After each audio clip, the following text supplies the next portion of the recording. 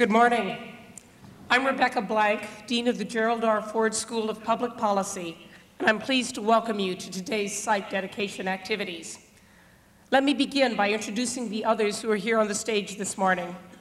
We're always honored when President Ford comes to visit, and I was delighted that he could be here today. For the students in the audience, who were likely born around 1985, let me simply say that he served as the 38th President of the United States from 1974 to 76. We're proud to claim him as a University of Michigan graduate. I'm also very delighted to have Paul O'Neill as our keynote speaker today. Paul most recently served as Secretary of the Treasury for the first 2 years of the George W. Bush administration, although he also played an important role in the Ford administration, and he'll be more fully introduced a little later in the program. Regent Martin Taylor is representing the University of Michigan Board of Regents, and I also want to recognize the other regents in the audience: Andrea Fisher-Newman, Kathy White, Dave Brandon, Andrew Richner, and Olivia Maynard.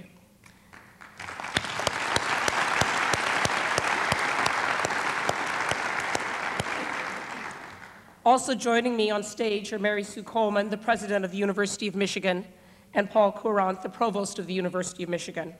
I'm proud to note that Paul is also a member of the Ford School faculty, and both of them have been key supporters of the Ford School's growth and its development. I want to extend a special warm welcome to two members of the Ford family who are with us today as well. We are very, very glad that Mrs. Ford could join us on this important day, and that the Ford's son, Jack, is also here.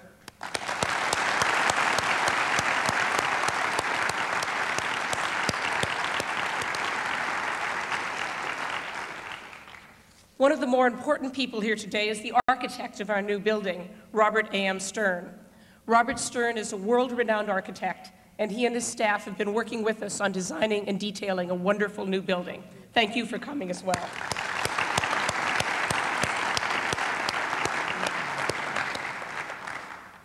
We are gathered here today to dedicate the site for the Ford School's new building. It's appropriate that we do this in the Rackham building. This building has played an important role for the predecessor organizations to the Ford School here on campus. Rackham housed the Bureau of Government Library that was a resource to the students of the Institute of Public Administration, and Rackham was the location of the Institute for Public Policy Studies for many years. Those institutes, which were the forerunners to what is now the Ford School, are an important part of our identity, and it's good to connect to them as we take this major step forward. In the 4 years since the school was named in honor of President Ford, we have seen many changes. We've launched our PhD program, expanded our master's program, and are in the midst of designing an undergraduate program. We've hired new faculty, added 2 major new research centers to the Ford School, and have greatly expanded the number of activities and speakers and public events that we host. These expanded activities have helped the school become more visible nationally and internationally, and help to bolster our reputation as one of the top public policy schools in the country. The name, Gerald R. Ford School of Public Policy, has been important to the success of these efforts. It's given us a much clearer identity than we had in the past. When we say we are the Ford School, it instantly identifies us as a school of public policy located at the University of Michigan. It links us to a man whose record of public service and integrity is a model for all of us. We're proud of our accomplishments, but we're eager to continue moving forward. The new building will enable us to do that. Today, we are housed in 3 buildings that are spread across Central Campus. Space is tight. Our classroom space is in such demand that we schedule courses from 8 in the morning until 10 at night on some days. A single couch in the hallway passes for the student lounge. We have no space for public events, but are always borrowing facilities elsewhere on campus. And while the tight space may make a contribution to the strong sense of community that has always been a hallmark of the Ford School, it also constrains our ability to serve our students, to expand research facilities, and to interact in a sustained way with the larger policy-making world. Our new building, to be located on the northeast corner of Hill and State Streets, will give the school much-needed room for expanded activities and wonderful visibility on campus. As several people have said, it's the best unbuilt space currently available to the university. We thank the Board of Regents for placing us in this prominent location, and we accept the responsibility that it brings us to be one of the foremost schools on campus and in the country. We are grateful to President Coleman, Provost Courant, and other university officials who have helped us reach this point. I want to thank the university for the financial support it's providing to the new building. I also want to thank Robert Stern, our architect, who has done a marvelous job of giving physical reality to our aspirations.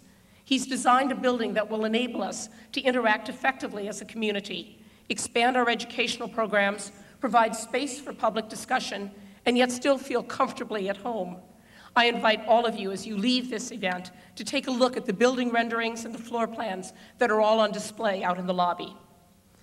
The new building is a clear statement by the university of the importance that it attaches to public policy education. We're in the midst of raising the funds that will enable us to begin construction.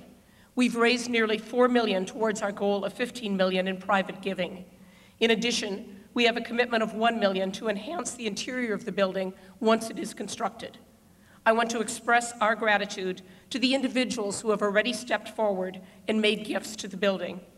They share our vision of what public policy education at a premier public university can be, and we are deeply grateful for their support.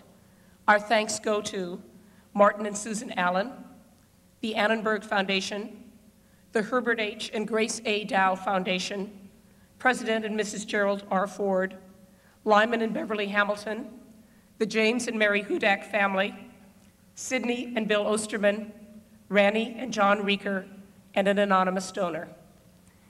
In addition to these donors, I want to acknowledge the work that our volunteers are doing to make this building a reality.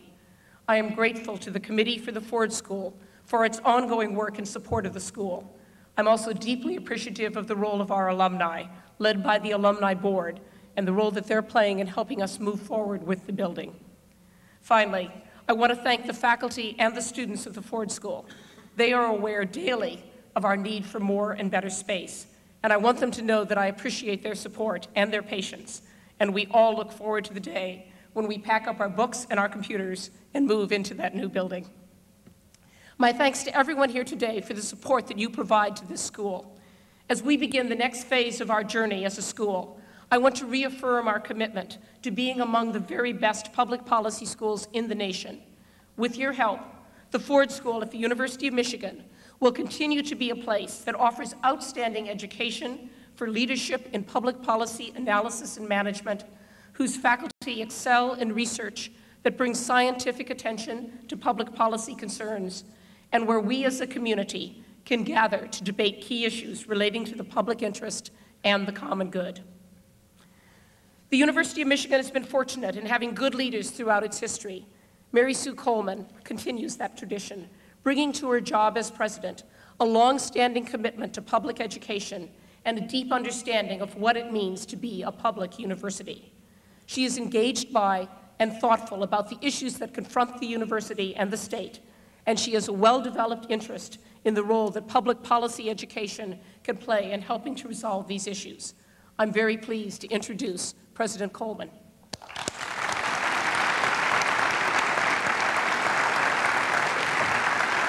Thank you.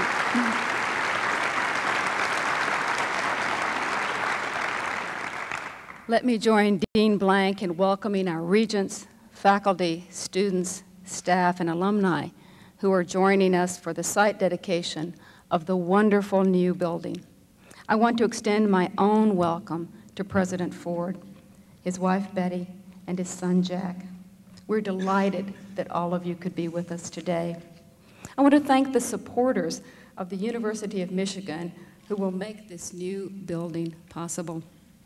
What an honor it is to have President Ford back on campus.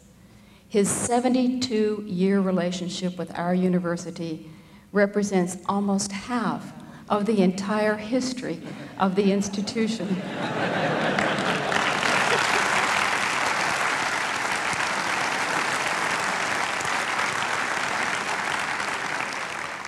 I was very proud to assume the presidency of a university with a school that bears the name and houses the library of a former president of the United States. And I'm even more proud of the Michigan traditions that he has taken into public life. President Ford is a great example of the ideals of the Ford School. He assimilated the theory and history of public policy and economics and transformed his education into the reality of public life. Our faculty and students strive for that ideal every day, and we are especially fortunate to have excellent professional schools in business, law, and the health sciences to complement the theoretical and practical study of public policy that takes place every day in the Ford School.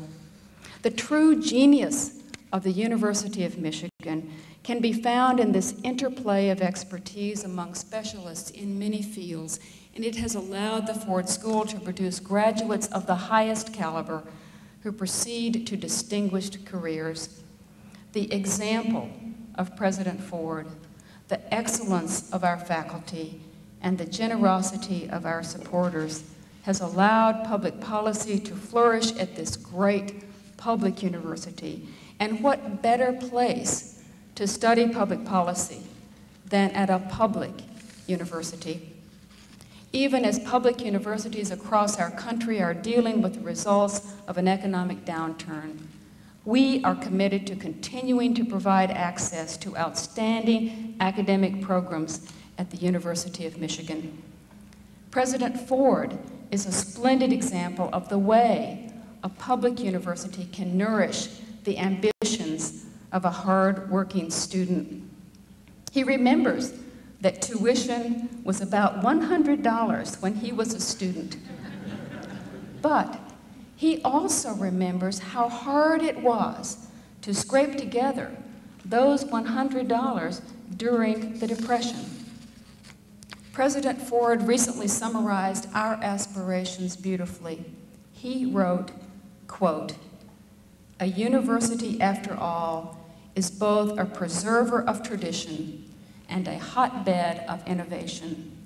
So long as books are open, we tell ourselves minds can never be closed," unquote. President Ford, I pledge to you that we will continue to live those words in the Ford School of Public Policy and throughout our university. We have so many reasons to be grateful to you, and I'll return to highlight some of those a little bit later in the program. Thank you.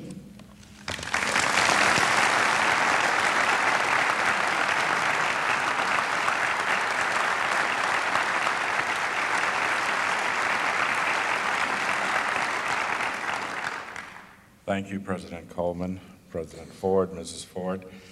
I'm very pleased and honored to represent the University of Michigan Board of Regents in welcoming President Ford today. We are truly honored to have you here, sir. On behalf of my colleagues on the Board of Regents, I welcome all of you who have joined us to mark the dedication of the site of the Ford School's new building. In 1999, the Board of Regents voted unanimously and with great enthusiasm to name the School of Public Policy for President Ford. We said at that time that President Ford honored us by giving us his name, and we pledged to honor him through the excellence of the school. Students and faculty fulfill that pledge every day in the work they do to improve government and to develop effective policies. Today, as we dedicate the site for the new building, we begin fulfillment on another part of that pledge, creating a facility that will provide the Ford School with a home from which it can continue and enhance its role as an effective actor in the policy-making world. The Board of Regents is proud of the Ford School's record of growth and accomplishment. We join the faculty, students, and alumni of the school in anticipating even greater success when it has a home of its own. Again, thank you, President Ford.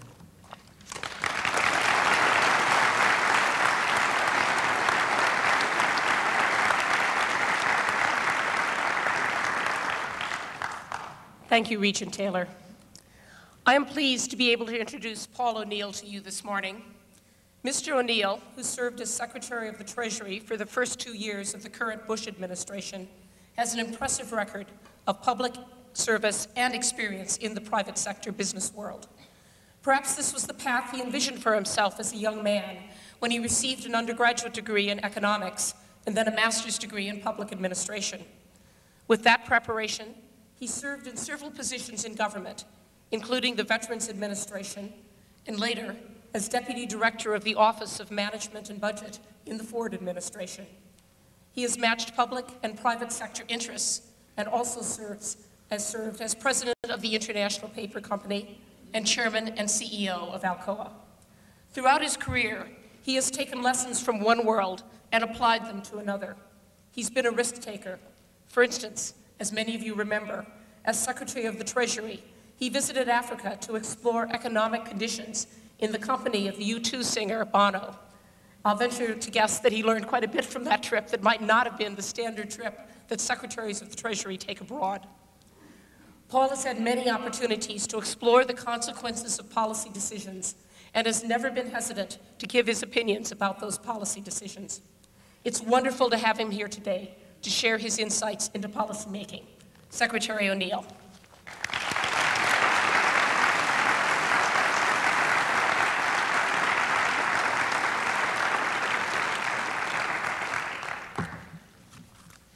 Thank you, Becky.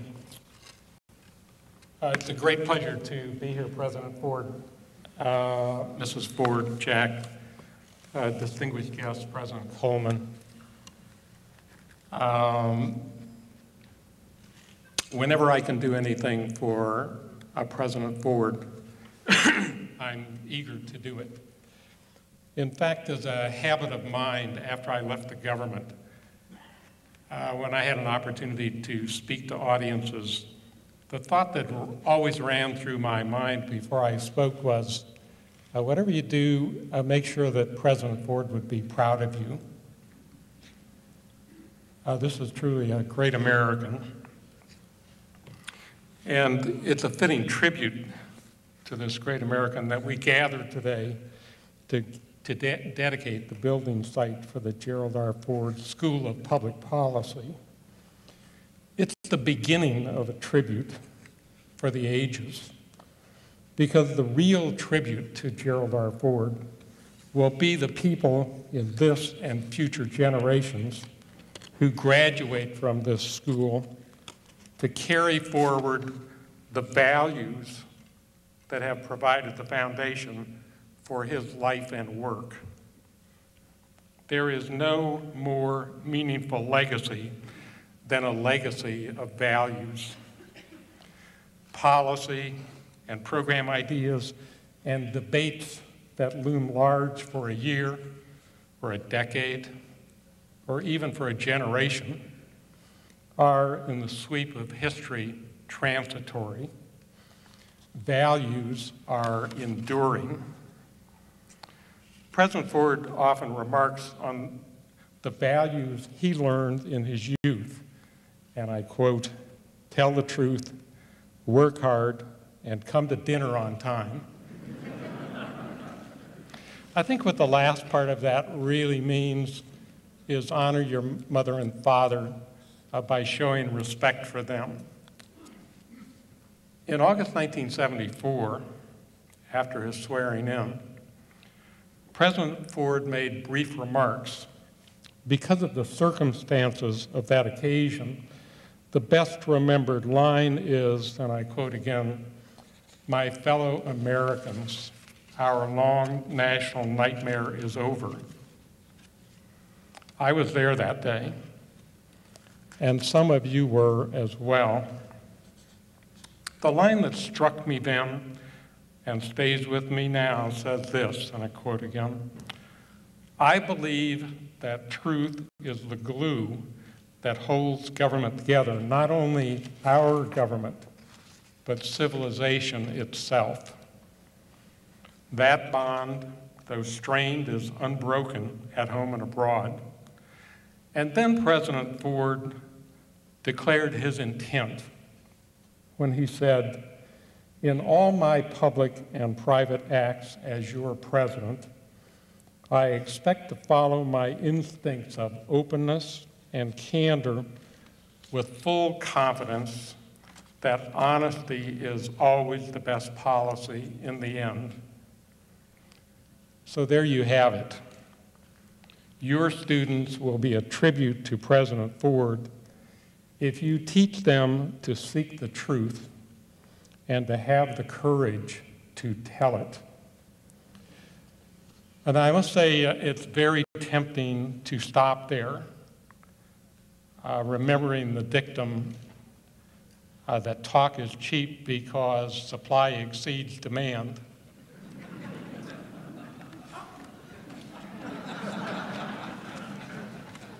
But also to note that if you suggest to people that there are 5 principles that they should build their life on, that there's a temptation for them to think 3 out of 5 ain't bad. But there are a few other things I think are worth saying on this occasion that I draw from my experience with President Ford and from my observations of private and public life as we find it at the beginning of this new century. Let me create an image for you. This is January of 1976, and it's the time when the president's budget and program go to the Congress. And this scene is set in the State Department auditorium that's maybe somewhat larger than this. And the room is full of reporters and people from the media from around the world with banks of cameras on raised platforms and hundreds of reporters. And President Ford was there, and he had across this long stage the members of his cabinet and those of us who worked closely with him in the formulation of policy. And on that occasion, for the first time since President Truman was president, President Ford introduced his budget and policy program to this audience and then opened himself up to questions on anything in the federal budget and program policy that anybody from anywhere around the world wanted to talk about. And it speaks directly to an important thing that students here need to follow President Ford's example. President Ford was able to do that because while he had those like myself to advise him and to provide facts to him, the Ford program, policy, and budget was truly President Ford's. He could seriously answer any question in any detail you wanted to know it, not only about what he thought the federal government should do, but how that policy fit into a better future for our nation. And there's a lesson in that that is truly important if one would lead, that it's important to constantly seek and understand better the facts and the context that those facts exist in. I know no president who did this part of the job better than Gerald R. Ford. He truly thought about everything that he proposed. He was flexible to consider other ideas and facts when they were superior to what he had, but he knew why he was for some things and not for others. This is something we desperately need to teach people who would do not only public service, but private service as well. The other lesson to draw out of this particular setting is the humility and the lack of arrogance of Gerald R. Ford. In truth, he didn't need anyone else on the stage with him that day, but he had us there so that he could let the light shine on us a little bit, even to the point when he knew the answer to some of the questions that were asked of him, he would turn and say, wouldn't you say a few words about this subject, knowing full well that he could have easily handled the questions but wanting to give some recognition to people who worked with him. This is a generosity of spirit that real leaders have.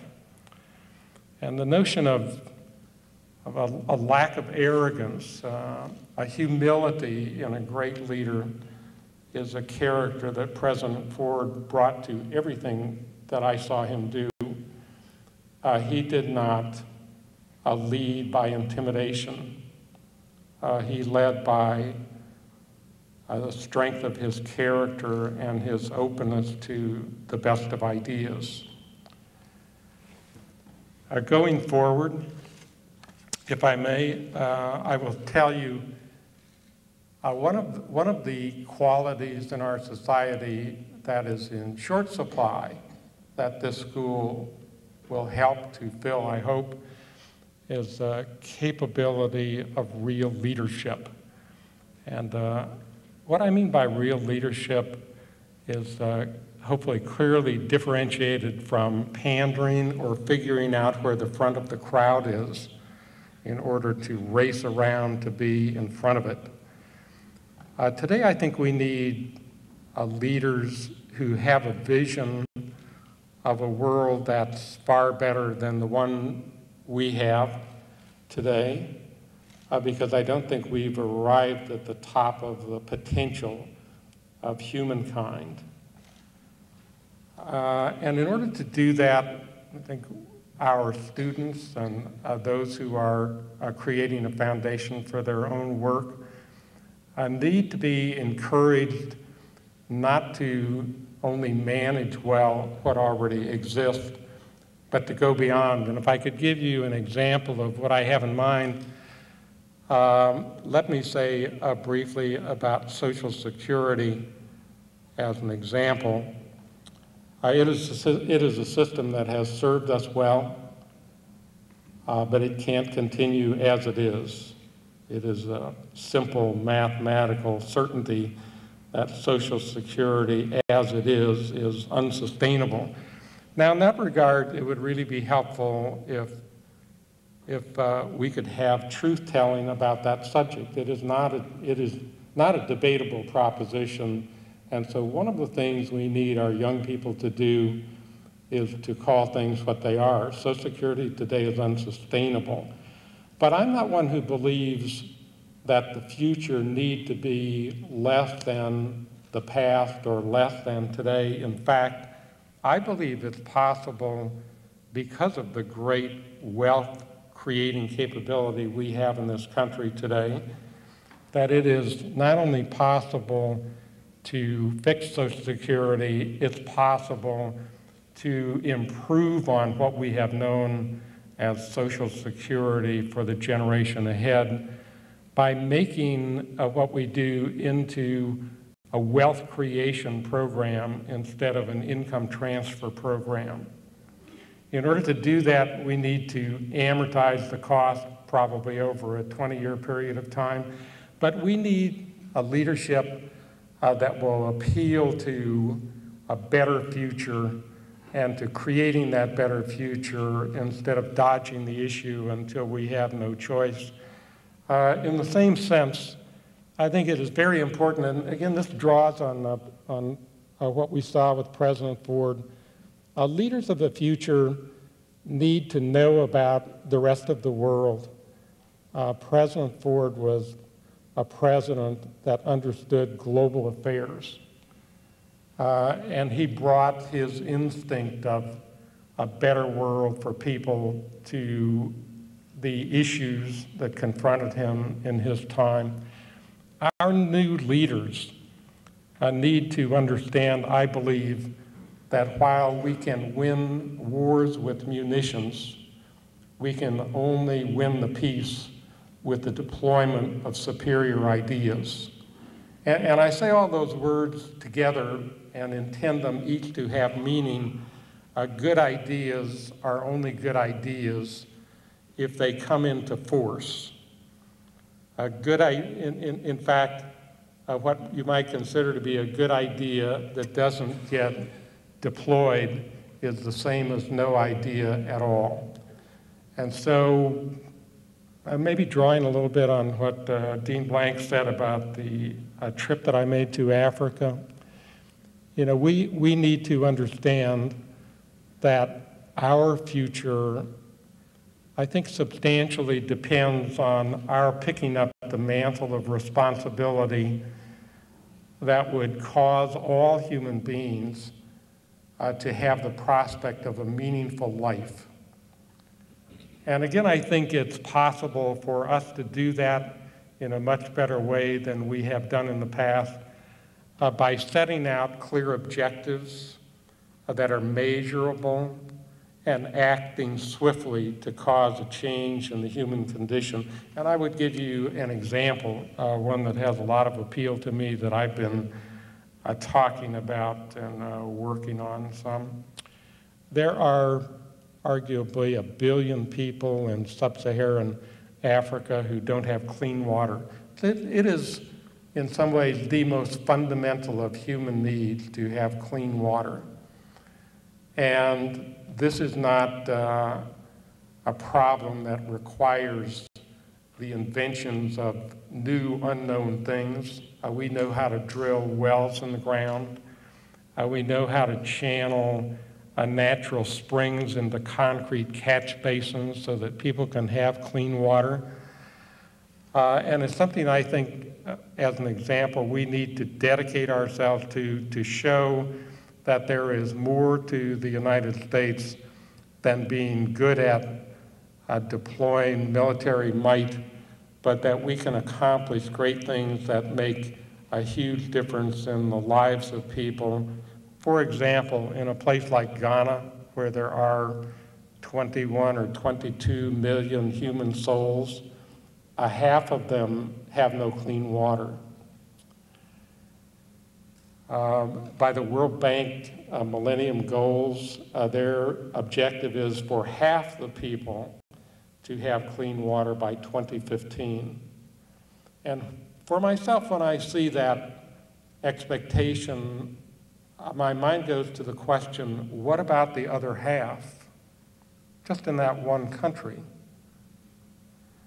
When I think it's fairly clear that for $2,500, it's possible to drill a well that will serve 1,000 people.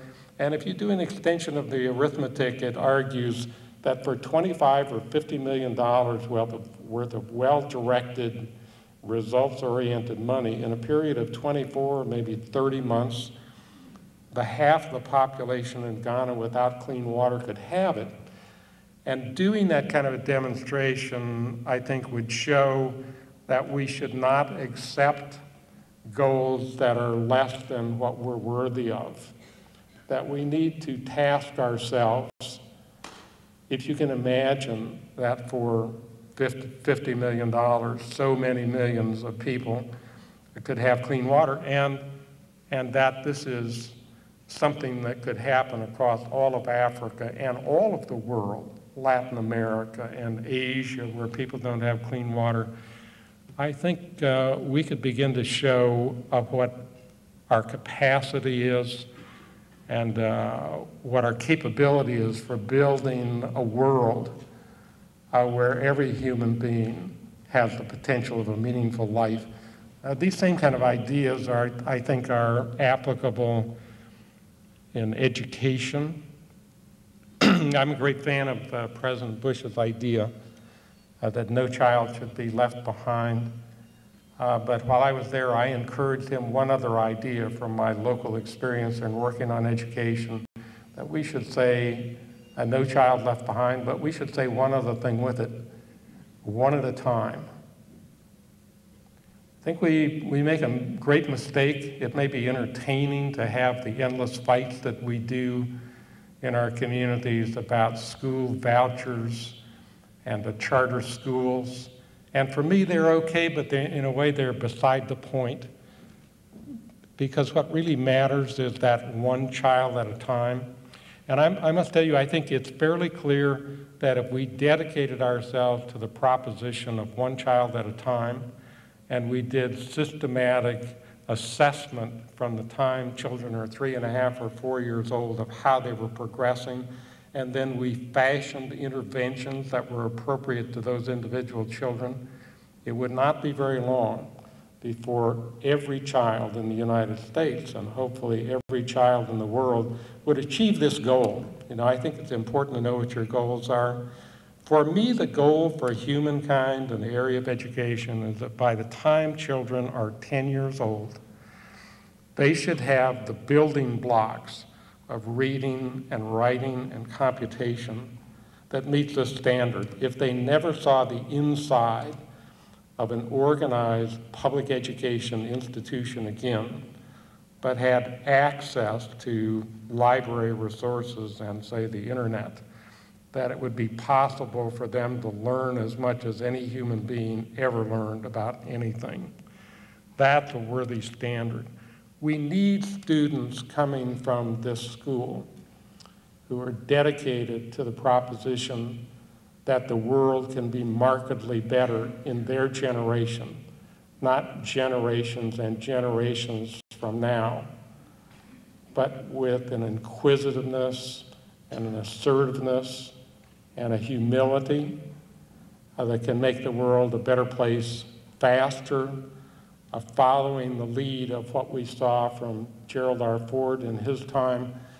And I believe this, that with such students, we can bend the arc of human history toward our better angels, and that will be a deserving tribute to Gerald R. Ford. Thank you very much.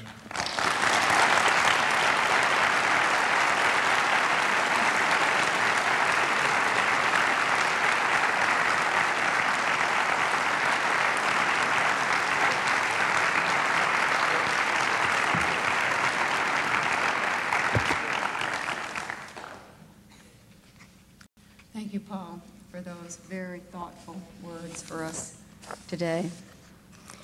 We're so pleased that you could join us for this momentous occasion. It is now my privilege to introduce President Gerald R. Ford, who will present his own comments. We have so much for which to thank him as a nation. We thank him for healing our country at a critical moment in history. As a world, we thank him for assuming the responsibility for leading one of the superpowers of the globe during a time of precarious relationships. And as a people, we thank him for his principled stands on social issues. Recently, President Ford chose to take a stand on a controversial issue that sits at the heart of our university and which affects our entire nation. He wrote a strong opinion piece for the New York Times in which he supported the position of our university regarding affirmative action in admissions. To make his point, President Ford related a story from his days as a member of our football team. In 1934, the team had one black player and had a game scheduled against a Southern team. He saw raw prejudice displayed in the reported refusal of the opposing team to play the Michigan team if the black player were allowed on the field. The ugly confrontation over that game made a significant impression on him, and in his op-ed piece, he asked, quote, "I wonder how different the world might have been in the 1940s, in the 50s, in the 60s, how much more humane and just if my generation had experienced a more representative sampling of the American family," unquote. President Ford, I looked at the official team photograph for that year, and I saw you stood very tall directly next to that black player. We are so proud that you stood up for him and that now you stood up for all of us on this issue. You are a living example of the best that the University of Michigan can offer. President Ford, I thank you, and I invite you to the podium.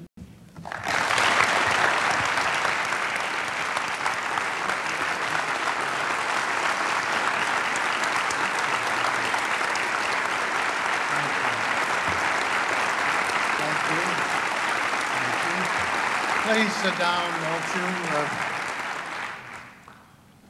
Thank you very much, President Coleman. I'm delighted to have my wife Betty and our son Jack Ford here. They honor me by being present, and I thank both of them for their contribution to our family and our family life, Jack and Betty. I thank President Coleman for her comments, and I am deeply grateful for the comments made by Dean Blank.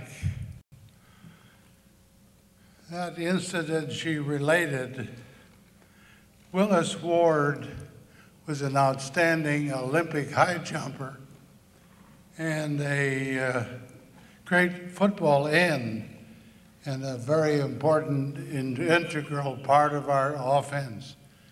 He and I developed a very personal relationship and traveled together whenever we went with the football team.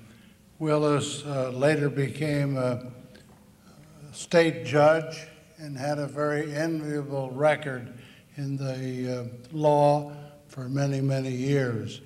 But I treasured his personal relationship more than anything I can indicate. I thank the Board of Regents for their willingness to support the Ford School. I thank all associated in that effort, and I look forward to the day when we can raise sufficient amount of money to build a beautiful, beautiful building that will emphasize the programs, the policies of the Ford School.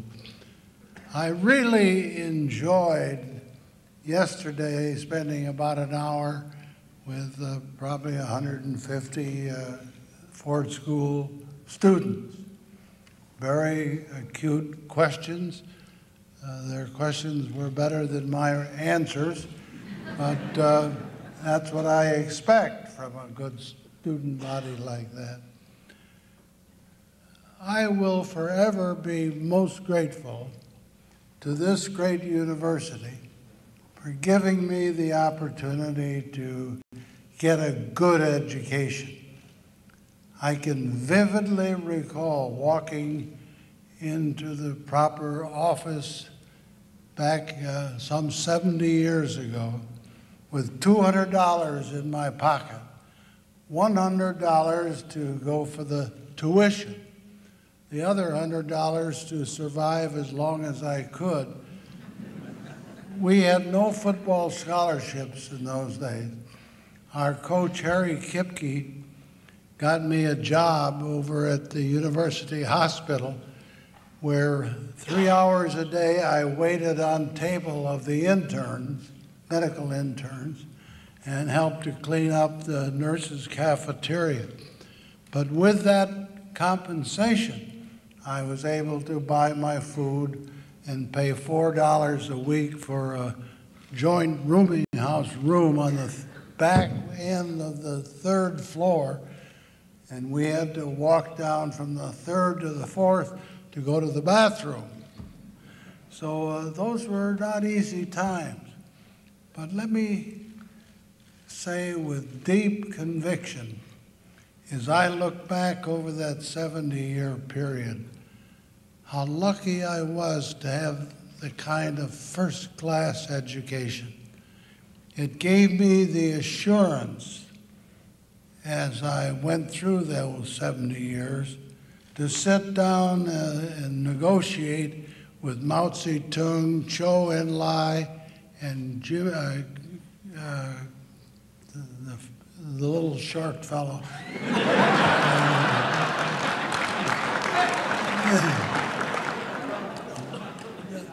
And how fortunate it was that I had the background and the capability to negotiate with the 2 French presidents, and with 3 British prime ministers, and with Sadat from Egypt, and Rabin from Israel.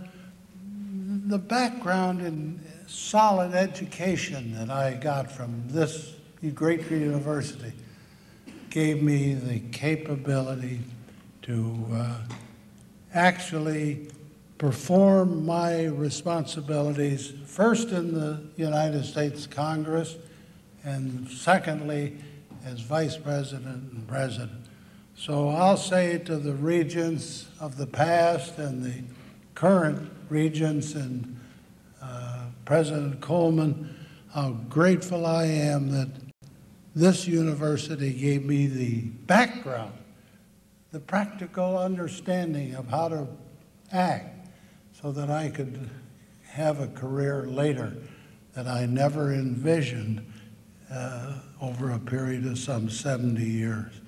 So you're all so nice to be here today, and I am so deeply grateful to the proper authorities for the establishment of the Ford School and the development of what we eventually have be a beautiful building for the school, the students, the faculty, and all others.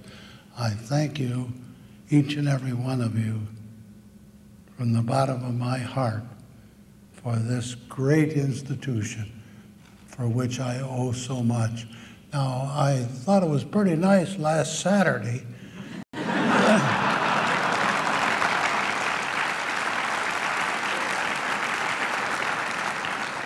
Out of curiosity, I watched every minute of it. But I was proud not only that they have better players, better equipment, better rules, and then they carried on the tradition in that great bowl down there on the campus. What a thrill. I congratulate the team, and I wish them the best in the weeks ahead. Thank you very much.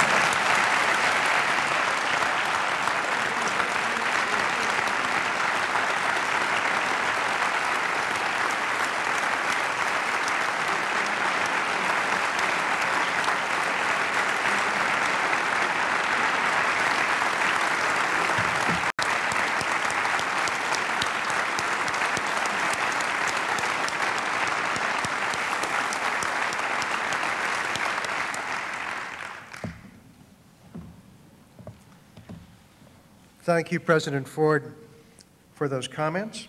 And we're deeply honored that you and Mrs. Ford and your son Jack have joined us today to dedicate the new site of the Gerald R. Ford School of Public Policy. And I also want to thank you, Secretary O'Neill, for your comments, which remind us about what the education that we provide here is for. I'm Paul Courant, Provost of the University of Michigan. As Provost, it is my pleasure often to celebrate this university's remarkable talent for bringing together excellent scholars from many disciplines to create new knowledge and to convey and deploy that knowledge in service to our students and to the broader society. The Ford School is exemplary of the university in this regard. In addition to being Provost, I am a professor of public policy at the Ford School. I've been a faculty member in what is now the Ford School for over 30 years. During that time, my colleagues have created a curriculum and programs and research and outreach that embody a view of public policy and public service that is rational and caring. We try to use the best of the academic world to strengthen the public service and the public interest, and our lives as academics are immeasurably enriched by that experience. I don't know how to express how pleased I am that our school is now named after President Ford. I was already a faculty member here when he assumed the presidency at one of the most critical moments in our history. Put simply, he saved our country. And he restored to American politics the civility and quality that exemplified his decades of leadership in the House of Representatives. President Ford, we were grateful to you then, and our university is profoundly grateful that you are allowing us to thank you again with this living monument of the Gerald R. Ford School of Public Policy.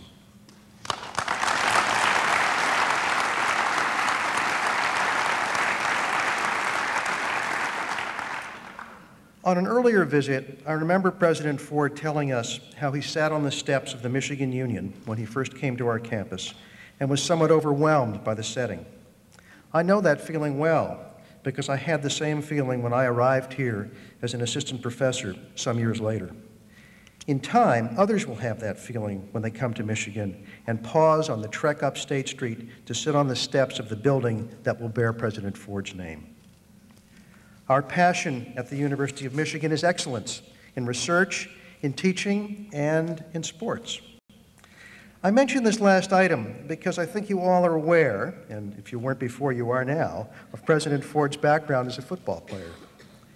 In addition to his preparation in economics, surely football contributed to his successful career in politics. After all, success in football, like success in politics, requires the application of intelligence, training, teamwork, will, and skill to the solution of difficult problems in an environment that is not always benign. President Ford's career shows clearly his mastery of these techniques at the highest level. I thank you all for your participation today. I hope that you can join us here at 1:30 for a panel discussion entitled "The Buck Stops Here: White House Decision-Making from Gerald Ford to George W. Bush." Again, thank you for being part of today's activity.